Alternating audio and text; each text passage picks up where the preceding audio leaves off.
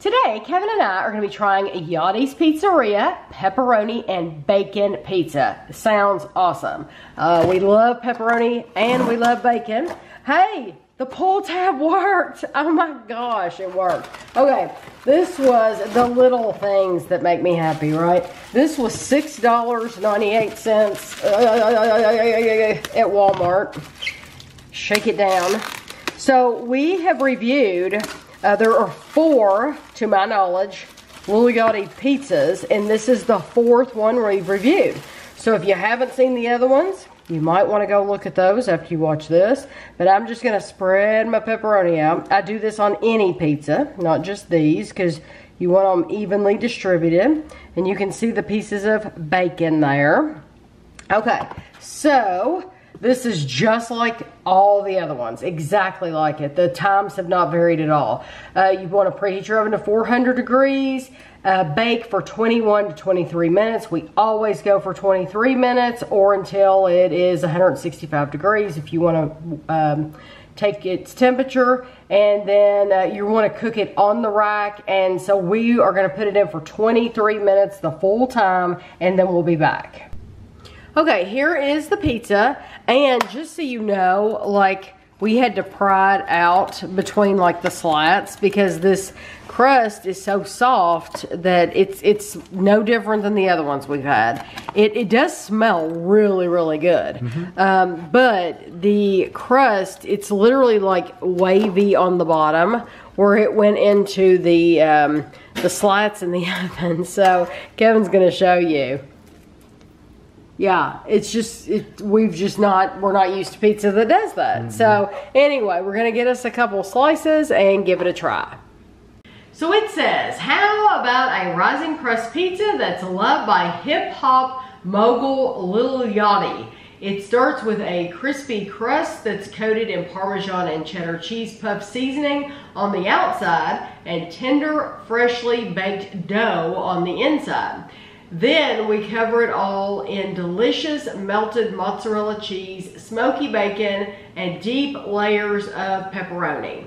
It is a 1/6 of the pizza, 142 grams. It's 390 calories. I think this is the first one that's actually had his full name on the back. Oh, really? Yeah, that's actually said that.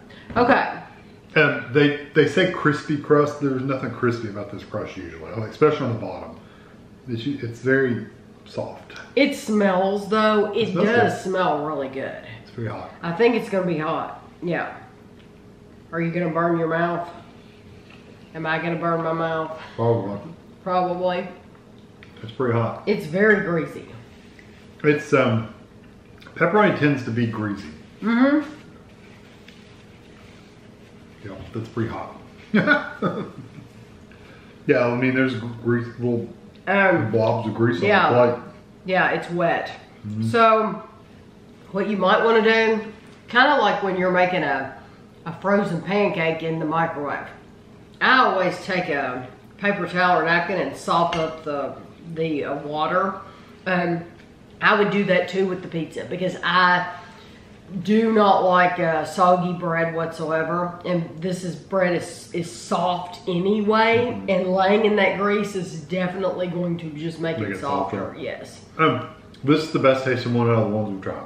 I agree. For sure. I agree. I like the buffalo chicken one. Mm-hmm. The flavor of that one was really good, mm-hmm. but I think this is better. Mm-hmm. And the crust seems to be a little firmer. I don't know.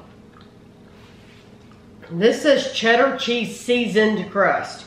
I think the other ones have said hot cheese, spicy or something like that. This one does not say that. This one just says seasoned crust. Maybe that's why. But yeah. I do have to say, even though the other ones say like spicy or whatever, none of them were like spicy, what I would consider spicy.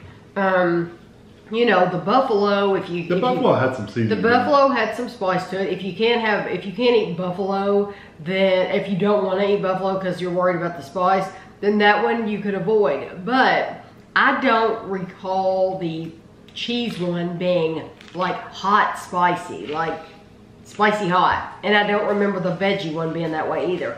So even though it said that, I don't think you need to be afraid of it being like a hot sauce. Right, yeah, it's not that hot. I ate some of the crust in the back just to get a feel for the crust. It's good. It's got a good flavor. It's got a good texture to you. Like I said, if you're going to buy any of them, buy this one. Yes, yes. Out of the 4, this is the one I would choose. What do you think about the flavor of the bacon itself? Of the bacon, I get the smokiness from the bacon. The pepperoni, you taste the pepperoni. I didn't get one by itself, but you get a good flavor from it. Yeah. They're a softer pepperoni than I'm used to, but it has a really good flavor. I really do There's like. tons of bacon. Yeah, it is it's a strong pepperoni flavor. It's not spicy, like I said. None of this is spicy, but it really has a strong flavor because sometimes you get pepperoni and it's like, well, I may as well be eating anything, a piece of bologna or something. That's what I was going to say, bologna or something. Yeah, because it doesn't taste like pepperoni. That tastes like pepperoni. I love the flavor and the smell of the bacon. This is definitely one to get. Now, would this replace my favorite pizza? No, it wouldn't. But if somebody had these on a table, you would get. Yes, you would eat this one. Choose this one. Yeah. Choose this one. Although I really do like the onion on the buffalo. I like the buffalo and the buffalo onion and pick all the onion off. And the chicken. I really like that combination. Take a fork and just scrape all the toppings off. I think this, out of the 4, this crust is even better, somewhat better than the other ones before it. It is. It has a better flavor to it. Maybe because they didn't use that hot cheese. Maybe not. Hot Cheetos kind of whatever. But I didn't want somebody to avoid these because they say spicy or whatever, because really they're not. And this one didn't say that at all. So this is just your traditional bacon pepperoni pizza. But definitely the one out of the 4 worth trying. Yeah. 100%. So I hope you enjoyed the video and thanks for watching.